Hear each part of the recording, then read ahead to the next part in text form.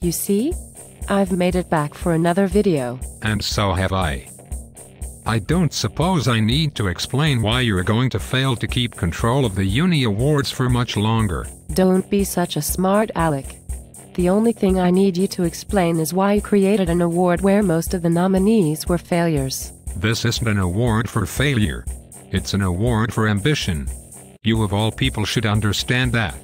Don't you ever get tired of making grand plans, putting enormous effort into a task, and then not even being recognized for it? Whether plans succeed or not, I think we should all acknowledge the work that goes into a project. You may have a point.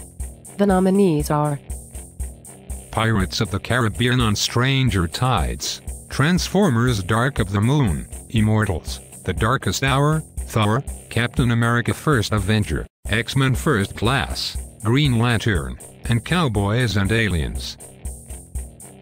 And the winner is